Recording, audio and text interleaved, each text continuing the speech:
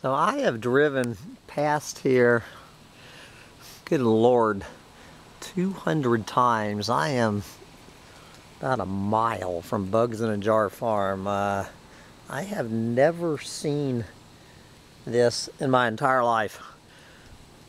Never seen this. As many times as I've driven past, I think maybe this tree fell and opened up the view of this ground cover. So sending this out to Brother Basil. Basil, what is this stuff? I don't know if this is an invasive plant. Well, it is an invasive plant. I don't know if it's a native or an exotic, but it sure is beautiful. And hey, look at that. I'm thinking, do you think this would work up near the new tiny house? This stuff here, is it gonna grow? I'm gonna come up here and get a bunch of plugs of this stuff and try to get this going, or would it be a mistake?